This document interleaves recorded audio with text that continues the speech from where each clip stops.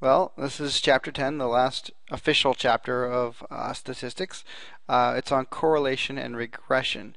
Now, correlation is to show that one value is somehow associated with another. That's what it says here. That there's meaning. If there's correlation, then we can use this to predict other values in this range of information data that we have. And so, there's several different types, but we're just going to talk about linear correlation, where we have a straight line affecting. So one value somehow, notice the word somehow, is associated with another. We don't know how, and it's not going to prove anything.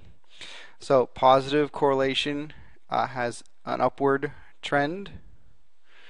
Okay, so that's all it means, is that it's going up. Negative correlation just shows that there's a downward trend in the data. Okay, as one value gets bigger, the other value gets smaller. That's all it says. Then there's zero correlation, where we can have a flat line, or we can have dots going all over the place. Zero correlation also can occur if we have nonlinear correlation, where we have a sine curve or a parabola. These could create zero correlations, but there really is a correlation. There's a correlation on this side, and there's a negative one on this side, and there's a positive one on this side. They cancel out. But so we can use other things, but we're not interested in nonlinear correlation at the moment, so we're not going to talk about it. Now, the book gives you this really fancy formula. N times the quantity times the sum of xy minus the sum of x times the sum of y, all divided by the square root of n times x, the sum of x squared, minus the sum of x squared, times the square root of the sum of n times the sum of y squared, minus the sum of y squared. Now that's really great, but you're not going to be expected to do it. That leads you to your calculator does this, which is the sum of the z-scores of x times the z-scores of y divided by n minus 1. This is what your calculator does, and what Excel does, what a Minitab does, and this is how it's calculated. Again, you're probably not going to be asked to calculate these things. The big things you need to know are that R, which is the letter that we use to represent correlation. Don't know why, but and eventually we're going to get to rho, which is the population correlation. But R has to always be between -1 and 1. If you get something bigger than 1 or something smaller than -1, you messed it up. All right. So make sure that when you put on your tests, and they ask for correlation, it has to be between -1 and 1. Okay, so these occur. X and Y values change scale. Oops. The R will remain the same. So if we go from feet to inches, doesn't matter, the R value will stay the same. If we go from feet to meters, it will stay the same. It doesn't matter if we switches X and Y's values, if the R value will stay the same. And it only measures linear relationships. So we're talking about positive linear or negative linear relationships. If we have anything else, we can't use R. And it's sensitive to outliers, because if we have a whole bunch of small numbers going down and then a large number going up, it will bring our R value up positive. It will actually change what your correlation coefficient is by having a really large outlier. So we have to take those into consideration when we're dealing with linear relationships. Now, so R tells us, has a positive and negative, tells us which direction the relationship is. When we square it, we get a proportion. And what this is this tells us how much variation of y is explained by the x value. We don't necessarily know which one is which. It doesn't tell us any of those things, but it tells us how much is explained by it. It gives us a proportion. Errors, one of the biggest things, correlation and causality. Just because we have correlation doesn't mean that we have causality because we may be looking at it in the wrong order. Say height and weight, there's correlation, but we may say, well, gee, height causes, if we're using weight as the x value and height as the y value, we're saying, well, the heavier you are, the taller you are. Well, that doesn't make it necessarily work, but the taller you are, the heavier you usually are. So we may have it backwards.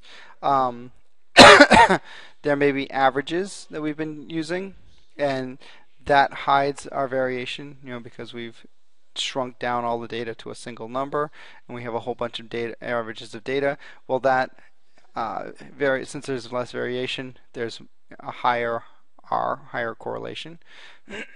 And other things we may say, well, we have no correlation, but it's not non-linear correlation.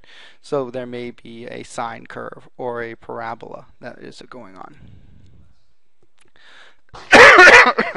Okay, so after we get our R, we need to test whether or not there is actually correlation in there. So we have a hypothesis test. The hypothesis is that rho, which looks like a P. Yes, I understand it looks like a P, but it's the Greek letter R, equals 0. This says that there is no correlation. That's our null hypothesis. Remember, our null hypothesis always has an equal sign. Go back and look at test 7. If you got it wrong, that's why. And our alternative is always going to be that there is not equal to 0, because all we care about is that there is a correlation. Our R is going to be positive or negative, so that tells us whether or not there's going to be, it's up or down. We don't care. We just want to know that there is some correlation that goes on.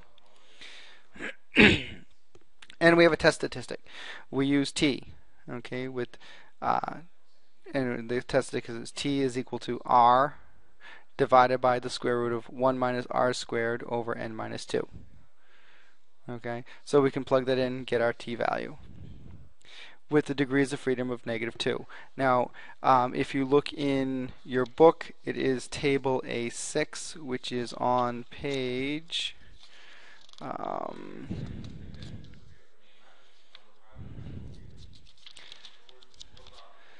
760. Okay, that has n's varying sizes all the way up through 100, and it has alphas of 0.05 and 0.01. So this gives us the critical values that we can just compare our R against, and if our R is greater than those, then we reject the null hypothesis. If it's not, then we fail to reject. So it's a very simple test, actually, because we already have a tables. I'll show you how to do it on your calculator, but Excel does not do this. So if you're using Excel to do your statistics, you'll have to use the table on page 760. So if we reject the null hypothesis, then there is evidence that there's a linear correlation, and the R will tell us whether it's positive or negative. So that's correlation. The second part of the chapter is regression. Now, they're kind of tied together. If there is correlation, then we want to be able to say, well, can we use this information data to predict other values? And we do that with regression. So linear regression, also called regression equation or regression line, prediction equation. It's really just an algebraic relationship between two variables. So we're getting a slope, we're getting a y-intercept, and we're putting together a y equals mx plus b equation, basically. They give you different letters, but it's the same stuff. It's algebra 1. So our x variable is independent. It's a predictor variable. It's explanatory variable. Those are all different terms that you may see thrown in there. It's just the x variable, and it's always been that way. Okay, x has always been the independent variable. Y is the dependent or response variable. Okay, remember, y goes vertical, x goes horizontal on your axes. One thing you'll note is that virtually all values that you will use are greater than 0. So you're only going to be using the first quadrant of a graph. Okay, the formula that they give you is y hat, because it's a predicted value, is equal to b0, which is the y-intercept, plus b1x, where b1 is your slope. yes, I realize it's simple. It's different than what you used before. It's not y equals mx plus b, but it's the same concept. Sometimes you'll actually see a and b, and they different places use different things, but they're all basically trying to tell you the same thing. B1 is calculated as r times the standard error of y divided by the standard error of x. Notice y over x, slope. And B0 is calculated by the mean of the y minus B1 times the mean of x. So we use these because this value will be on the line. We use it to and we know the slope. We use it to calculate the intercept. Remember, as long as you know the slope and a point, you can calculate the y-intercept. So that's what you're doing. You're going to use a calculator to do this, so don't worry about. They're not going to ask you to do this by hand. So regression equation is for prediction only if it is a good model. Notice only if it is a good model. How do we know if it's a good model? Does the line fit the scatter plot? Do we have a graph that goes outside? If we notice there is well, here on page 543, they've given an extra point in the pizza subway. So the first graph on page 543, notice the line goes up makes the data that makes sense. But here in the second graph, we actually have a negative line because what happened was we gave away free tokens on the subway. So it changed the graph, and it really doesn't look right. Okay, the points don't really match up with the graph, so it doesn't really fit the scatter plot. Is there a strong correlation? So we've done our R test to see is there a test of having correlation? Can we test it? So if that works, if we have an R that is passable, then we can use the regression. And are we predicting within the scope of the data? So we can't really predict too much outside of the data. And there's actually a test to calculate the interval of that, and we're not going to get into it. But basically, we're trying to make sure that if your data is too far outside of the range of, if you're predicting on a point that's too far out of the range of your data, you're probably not going to be able to get a very good result. But if you're inside the data, it's fine. So if all of those things answer yes, you can use the regression line to predict. If you answer no to one of those, then use the mean of the y value as the predictor value. That's all. That's the two things. So you find out the mean of the y's. That's the prediction value because that's the best value you have. So outliers, initial influential points, residual plots, and least squares. So these are things that affect correlation and regression. Least squares is another term for the regression equation because what you're trying to do is if you look at this box here, we'll get to it. I'll get to it in a second. So let me start with the first thing. We have outliers and influential points. Outliers, notice on this graph, most of these points lie close to our line, except for this one. Okay, this line is the furthest from, this point is the furthest from the line. It is a possible outlier. And the outliers change our regression line. Okay, so that causes issues. All right, and because of this, we may have a change in our. If we remove this, we may have a better or worse correlation, and therefore we might not be able to use this. We'll definitely get a different slope, so our regression line and our correlations will change if this point is removed. And that's because outliers can be so dramatic. They can have a vast influence on our regression. Again, look on page 543. Notice our regression line is negative as it compares on the second graph as opposed to the first graph. So because that point is so drastic, it's influential. It's actually changed our correlation and our regression line vastly. And so therefore, if we were to take it out, we would get back to a normal standard. Residuals. Residuals are what's left over.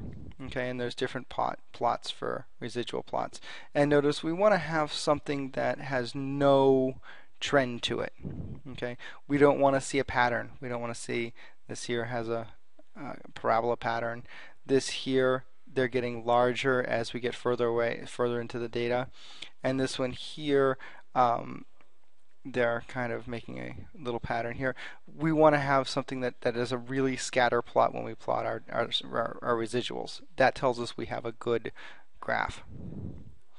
And least squares is, like I said, just another term for the regression line. What it is the concept that if we add up the sum of the squares of our residuals, it's the smallest value that we can get. And that's how we know we have the best line. We don't use it. We don't do this math anymore. But that's the regression line you may hear as the least squares formula. And so that's all it's saying, is that we're finding the smallest amount of square space between the residual and the plot. And we find our residuals, we square them, add them up, the smallest value, sum of area, will give us our best regression line. So there's things you need to know. We have variation. The total variation is the distance between the mean of the y value and the actual value. They should, because we have a mean, we're using that as a predictor, they should all be at that mean. Well, they're not. So the distance between them is the total variation between the actual value and the mean value. Now, the part that's explained is based on our y. So our regression line explains some of it. Okay, our r squared, if we were going to calculate, this is the next thing we're getting into, the distance between the mean and the y of the mean of the y and the regression line is explained, because based on our r. Our unexplained variation is the distance between the regression line and the actual point.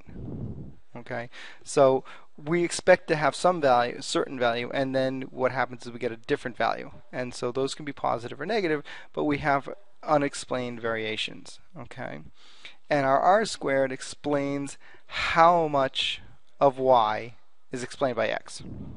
And it's in a percent. And we have another formula here. R squared is equal to the explained variation divided by our total variation, or the sum of y minus the actual y minus the mean squared divided by y hat minus, oops, I think I have those backwards. I have those upside down. I am completely sorry. It's the sum of y hat minus y bar over the sum of y minus y bar. I have those upside down in this graph. Squareds. So that's another way to calculate r squared, and then we can calculate r. So it's a way to go backwards. And again, you're not going to do this by hand. So don't worry about the formula. But it is there just for your benefit. So that's it.